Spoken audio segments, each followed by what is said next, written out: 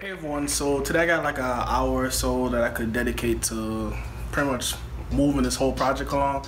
So today I'm pretty much going to evaluate what I need to carry over from the old motor and put onto the new motor, and then clean up the block and make sure everything looks pretty much clean and tidy or whatever before I go ahead and put it back on the new engine. So one thing I realized is that I have to go ahead and switch my harness from, so pretty much I gotta use my old harness on a new engine.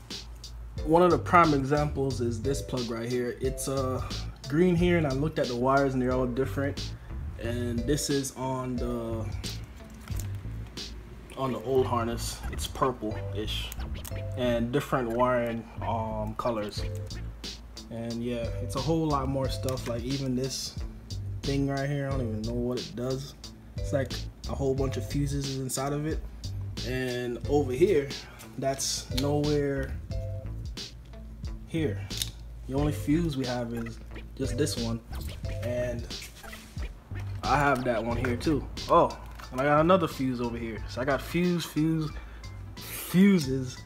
and over here we only have one fuse. So I don't know what the deal is with that. So the only thing I'm really taking off this motor is just the alternator, since that's like brand new. And I would take the high pressure fuel pump, but this one seems to be looking pretty like it was changed already. So might as well have like a spare one sitting just in case. Then I'm gonna go ahead and take the RB turbos.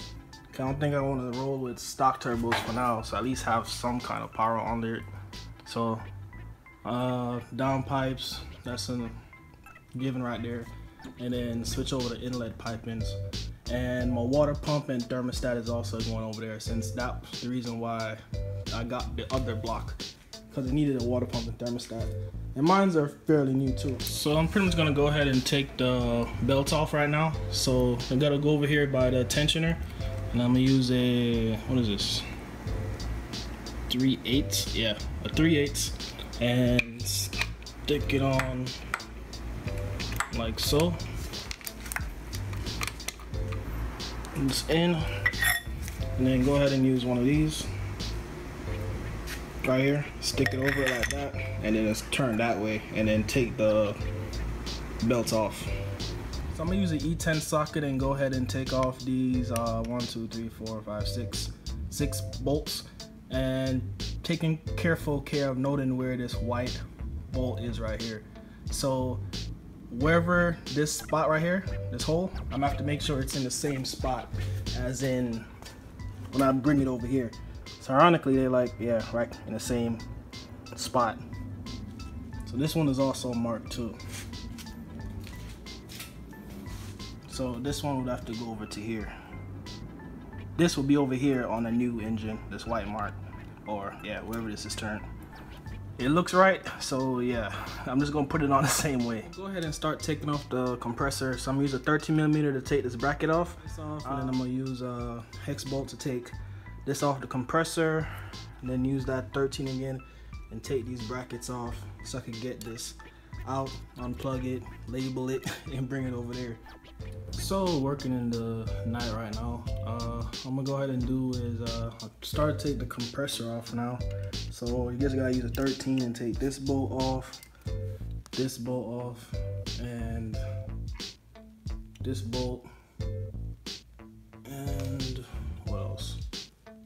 Yeah, that's it. Just these bolts right here. 1, 2, and 3 bolts holding it onto the compressor, and then this, what was this? 6 bit right here for this hole to take the compressor off. Not the compressor, but the clamp piece or whatever for the hose. So I already unhooked it from the harness and labeled it. So stick that off to the side. Okay, so use the 13 and took these out right here so they're loose, and mark these off right here. Unscrewed the positive connector, and also unplug this connector for the alternator also.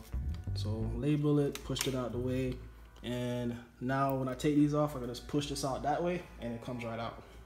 So I got the AC compressor on and the alternator, and I routed the belt. This is on also. So yeah, so everything's pretty much on this side right here. So I'm gonna go ahead and I'm gonna take this power steering line off, because on this motor it didn't have the power steering cooler part like right here. So I'm just gonna go ahead and take this one line off and then put it over there. So like the only part I gotta take off is this thing over here. I hate these clamps. I'm just going to get a flathead and take it off. And then I think I have